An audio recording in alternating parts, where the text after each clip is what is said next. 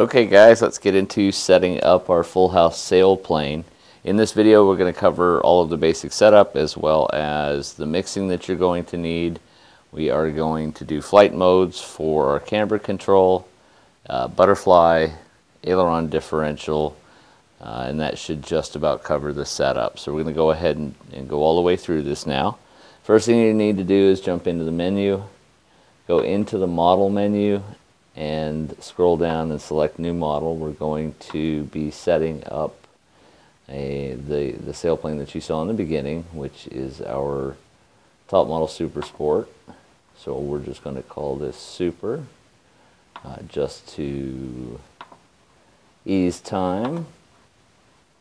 Once you have the name in, go ahead and select arrow and move on. We're not going to give it an image, so we'll skip that. This is a full house wing, 2 flaps, 2 ailerons, and a normal tail. So we're going to go ahead and set that up. 2 flaps, 2 ailerons, normal tail. We won't need anything down below, so we'll go to the next section. These are all of the basic controls that show up in the presets, exactly how we want them. We're going to go ahead and set our flap control to our P5 switch, and that is done as well. So moving on, all of our servo selection looks correct. We can go ahead and move through, create and activate model. We're going to tell it yes, and we're going to go into our servo setup menu, which is the next thing. Servo setup is where you'll set all of your endpoints, sub trims, do any tuning as far as matching servos, which in this type of airplane you won't need to do. So if you, for instance, will move to, let's see, aileron 1, and let's say aileron 1 needs 26 points of sub trim, you would dial that in this menu. Without the airplane in front of you, it's a little tougher, but if you were setting up the airplane, you would do this. Once you had all the servos plugged in, everything bound and programmed, you'd be able to go ahead and make these adjustments and see them physically on the airplane. So now that we've done our sub trim, we're going to go ahead and click OK. Normally this is where you would pair some receivers. We're not going to be doing that today, so we'll go ahead and click No.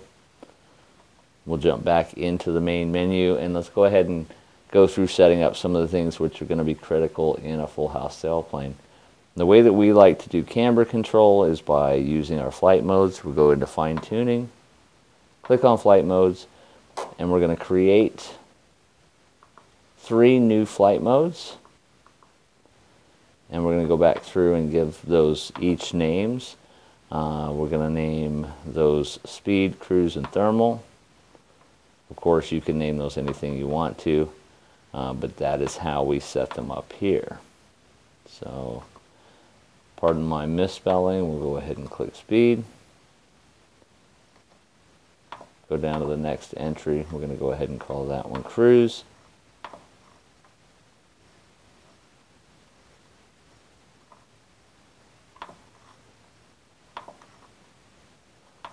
And then, of course, the last one that we're going to do, we're going to call that one thermal. And like I say, it doesn't really matter what you name them, so long as you name something that you recognize and are able to go back to them if you need to. Once you have those created, you're going to want to select a 3-position switch. In this case, we're going to use the SA switch, which is on top of the radio towards the front. So we're going to go ahead and go back up to our top line.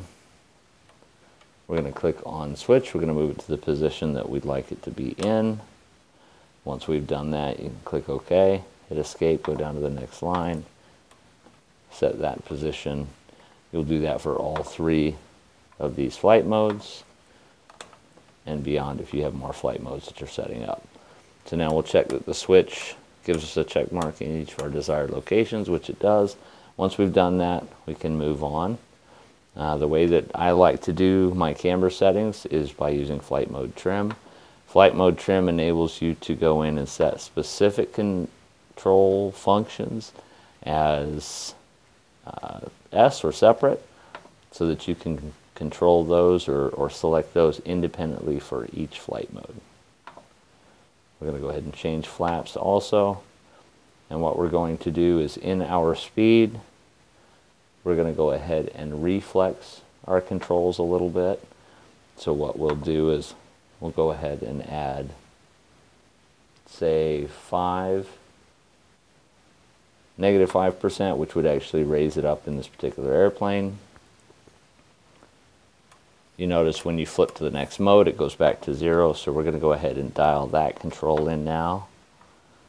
We'll give it 10, and in my thermal, we'll give it 25. These are just odd, rough percentages. You're going to want to use the airplane in front of you to dial this in. If your servos are reversed, these directions are going to be different. In our case, our aileron servos are reversed, so that's why we're going to be entering a positive percentage for aileron, and for flap, which is also reversed. So once you've got your aileron dialed in, choose your percentage you want to do. We're going to do 25, and we're going to go down and match our flaps up. So we're going to go ahead and put 25 for flap. Move to the next position. We're going to go ahead and give it 10 to match our ailerons.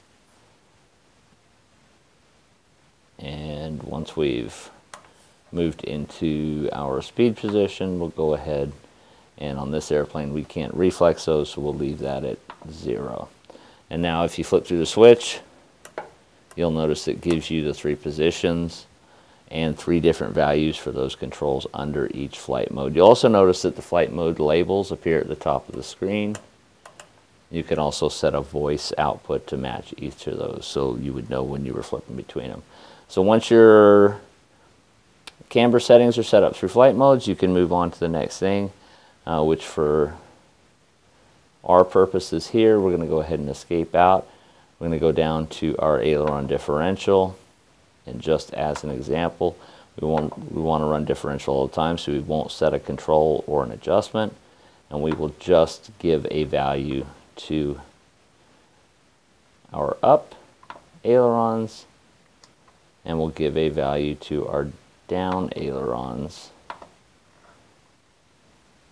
of, say, 60. And now again, these are just percentages that we're using as an example. You'll want to dial these in on the aircraft that you're flying. Once you've got your aileron differential in, you can go ahead and click OK. It'll take you back to the menu, and we're going to go ahead and set up our butterfly.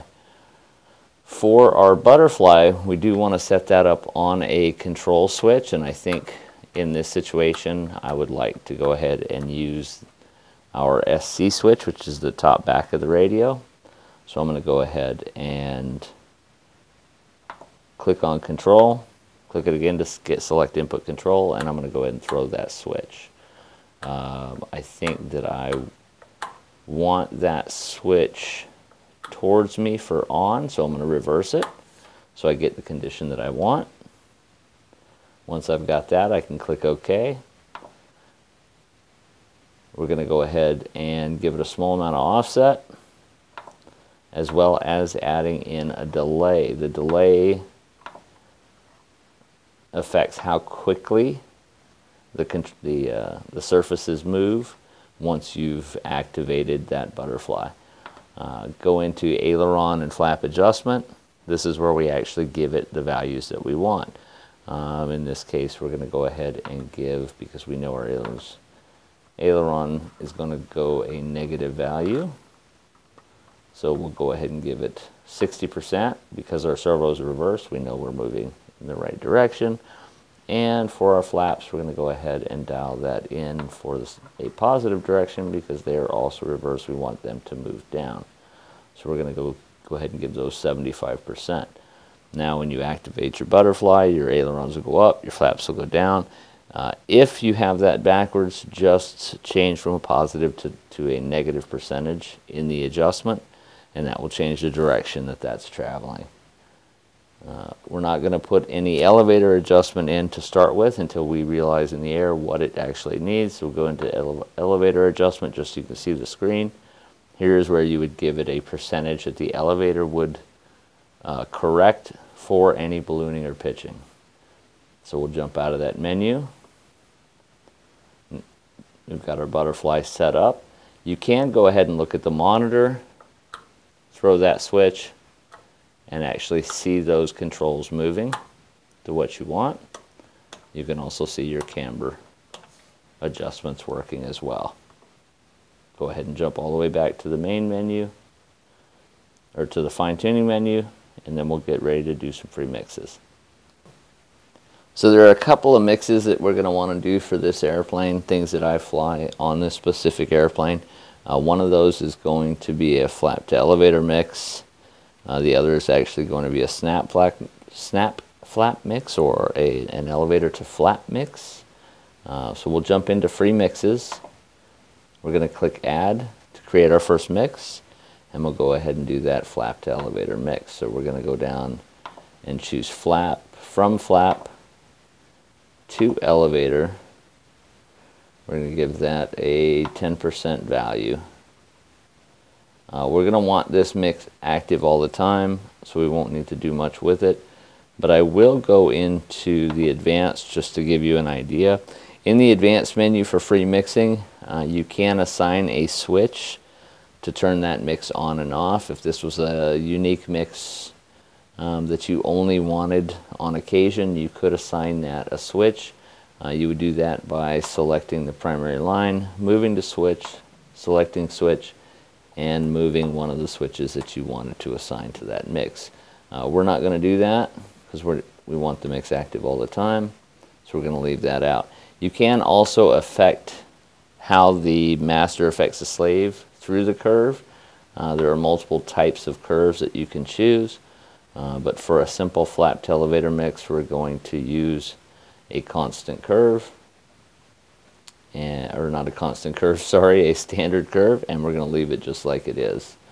You can add delay in. If you've slowed down the activation of your flaps, you would want to add delay for this mix equal to the same amount of delay you've added to the servos, so that everything moved nice and smoothly together. Otherwise, there's not much else in the mixes advanced menu that you're going to need to worry about, so we'll go ahead and jump out of that. We're going to go ahead and click add and add our second mix. Now this mix is going to be from elevator to flap, and it's going to be a very small percentage mix. This is actually going to just give us a little bit of flap every time we pull elevator. That keeps us from popping on such a steep climb. It kind of raises the airplane altogether. This is something that I like to use in pure sailplanes, and I play around a little bit with in our electric sailplanes. Again, there's nothing that we're going to change in our advanced menu, so we're going to go ahead and skip that.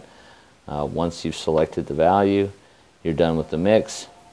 You can just go ahead and click the escape, and the mix is set. Those are all of the basic things you're going to need to set up for your full house sailplane. If there's anything that you have a hard time setting up, or anything else that you would like to see, don't hesitate to reach out, and we'll catch you on the next video.